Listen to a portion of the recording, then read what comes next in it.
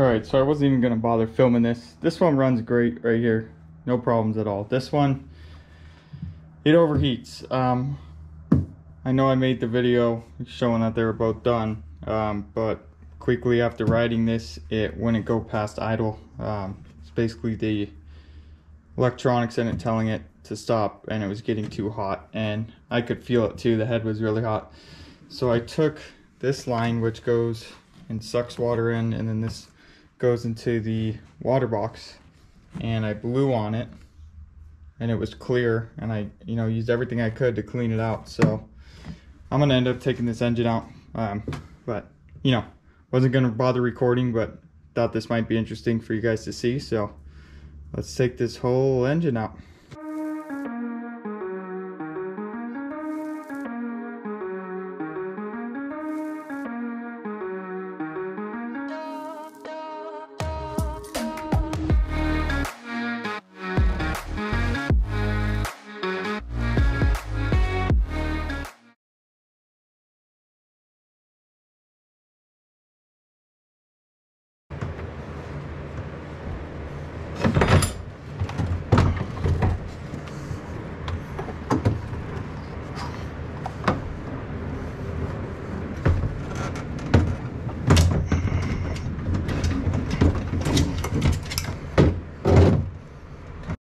That? Oh, shoot.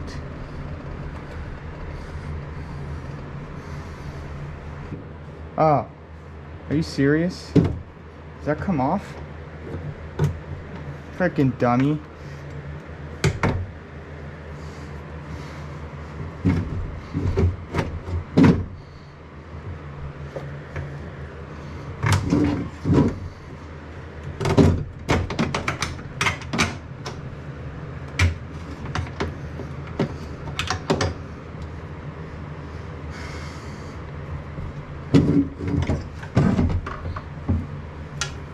Alright, probably shouldn't have done this by myself, but got it out. So if you look, this is the water box. I mean, there's water coming out of it, so water's getting to it. It's just not getting past somewhere, and it's not cooling down the head. So let's take this thing apart.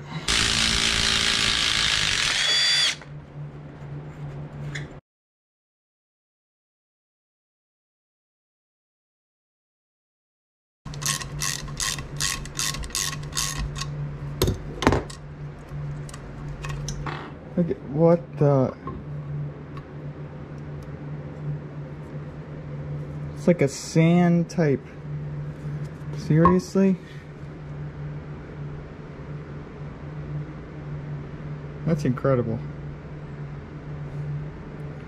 I'm gonna have to blow this whole cooling system out. I'm gonna have to go through everything. Alright.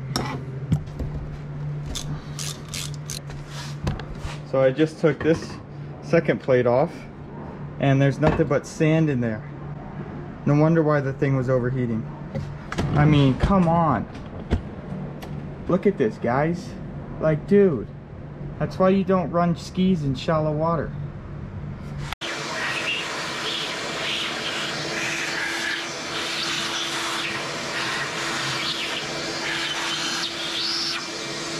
I should have just recorded this.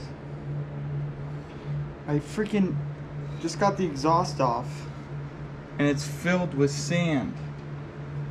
Come on. This is just insanity. It's filled with sand. Look in here. Nothing but sand in there. That is disgusting. This is the exhaust. Oh. You have a sand pile. Look at that. It's even got shells in it, look, it looks like. Look in here. How that? I've never seen that. I've never even seen that on a video. You can see how simple these things are, though. 2 cylinders, that's the starter. Yeah, there's not much of anything to them. And then the brackets, and that's it. And then water pump. That is a sand pump. Put sand on your back. There you go.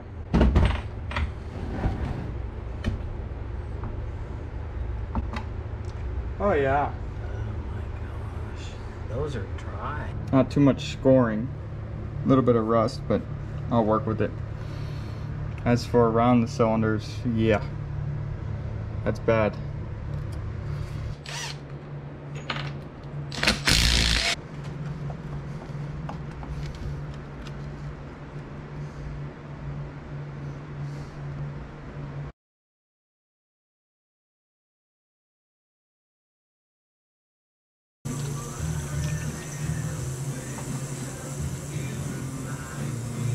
I organized the workbench. Thankful for the pegboards. I put everything that I commonly use on here for when I do these videos.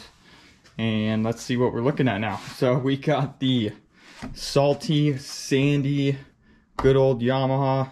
Good thing about Yamaha is their engines run in pretty much any condition, which is crazy. They're just very reliable. But we're working on chipping that this away. I'm gonna do the best I can. While I was here, I took the starter off. The starter had been giving me trouble on this one anyway, so I went ahead and ordered a new starter. Then here's the muffler.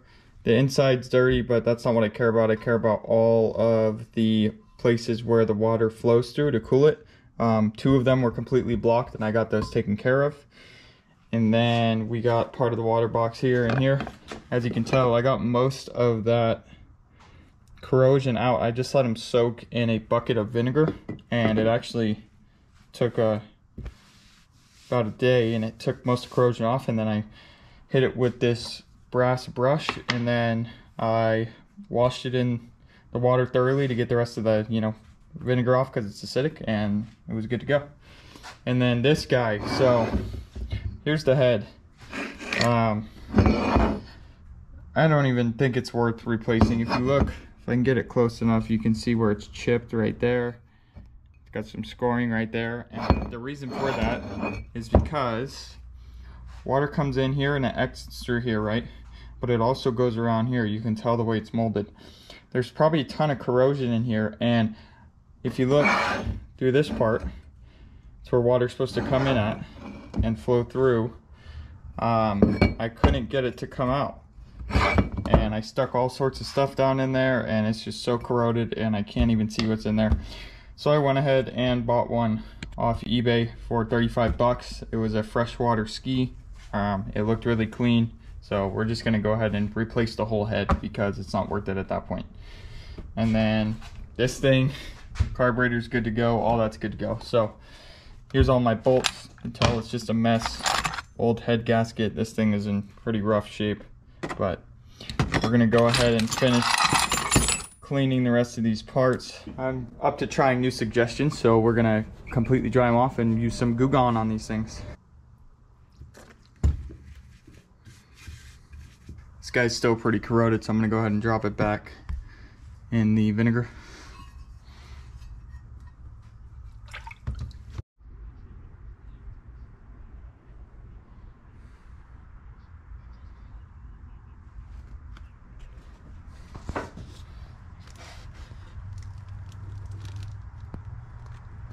It's been an incredibly tedious project.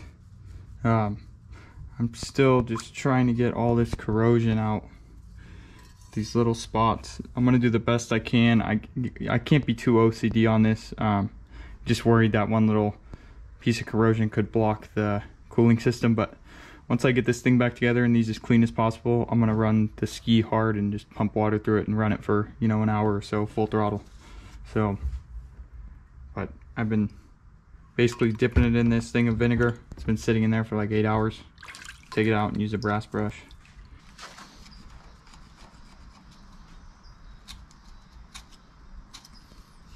So here's the different parts of the water box. They're about as clean as I'm going to be able to get them. I'm sure I could do a little more, but they look a lot better than what they were. Here is the engine. I got some crap in there, but there's no scoring on the cylinder wall, so that's a good thing. And you can see I put paper towels in there because those are 2 exhaust inlets that come from the cylinder walls just to protect them. But yeah, this thing is a lot more work than I expected, but it's alright. We're gonna get this thing up and running. I'm just waiting for the rest of the parts to get here. They should get here within a week, But I'm just going to throw this video together and give you guys an update on how it's going. Also got a new starter on the way. All the bolts that I got to figure out what goes where. I didn't label anything, but luckily I record everything so I can go back and kind of get a judge off of that. But yeah, that's about it. Thanks for watching. We'll see you on the next one.